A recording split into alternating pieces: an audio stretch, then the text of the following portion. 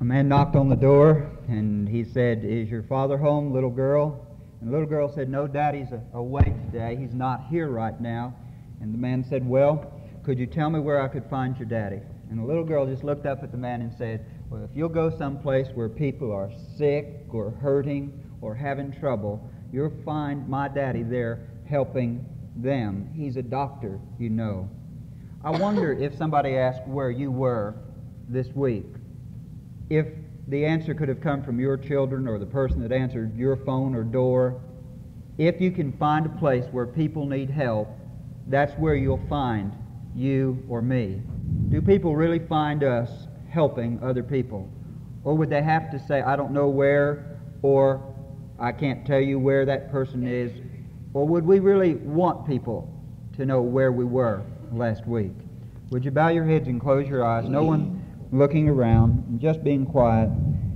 As I think about that story, in my heart there's a thing that kind of resounds. It says, if you want to find the Lord Jesus Christ, you've got to set out on a path of helping somewhere, of lifting somewhere, or lessening somebody's burden, and you'll find Jesus there, because He's always there.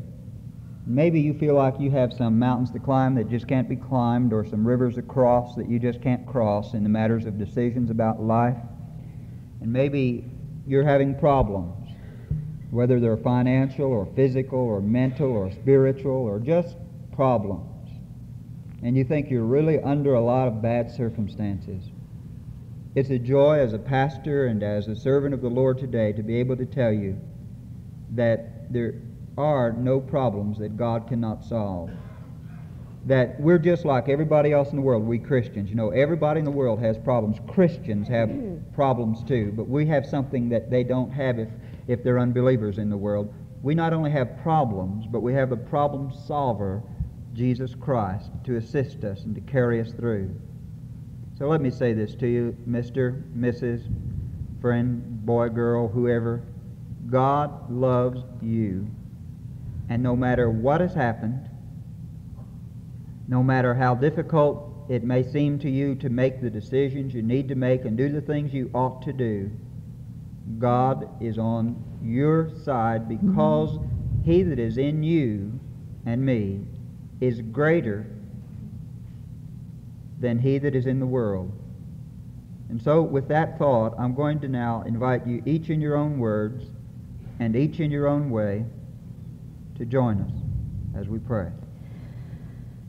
Do you have any rivers to cross? Do you have any mountains to climb? Do you have any sorrow, a heartache, or a loss? Just rest on this promise divine. Lo, I will be with you always, and thy strength it shall be as the day. Through the river and over the mountains, thy strength it shall be as the day.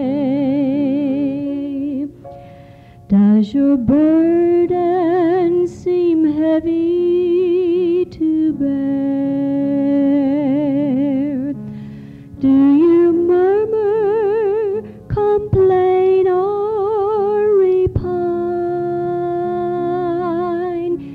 Trust the arm that is able to lift every care. Just rest on His promise divine.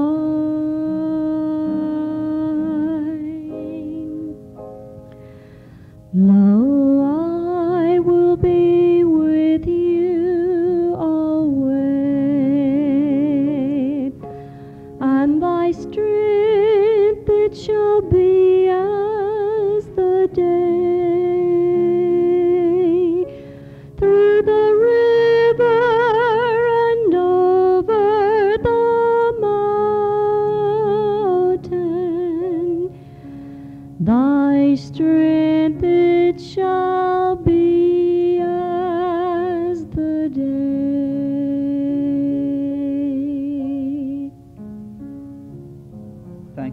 for being with us always. We thank you for all those times that you answered our prayers. We thank you for all those times that you lifted our burdens. And Lord, we know that you've done it before and you'll do it again, and that you have promised never to leave us nor forsake us. And we thank you for that promise. Our Father, we pray today that you would bless everyone that is here in a very special way. There are Christians, Lord, who really want to do the right thing, but it's so hard in this world. And I pray that you would give them strength to go on and keep on striving and trying. There are those of us, Father, who need to be convicted of our sins, and I pray that your Holy Spirit would convict us today and convince us of our sins, that we might confess them and do the right things. There may be someone here, our Father, who's never trusted you, and I pray that thy Spirit would speak and lead that person to be a Christian today.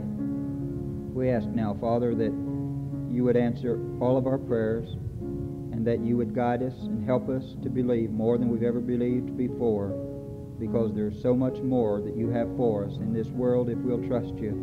And we pray that you'd bless us to know that and to believe that even now, as we pray in Jesus' name and for his sake.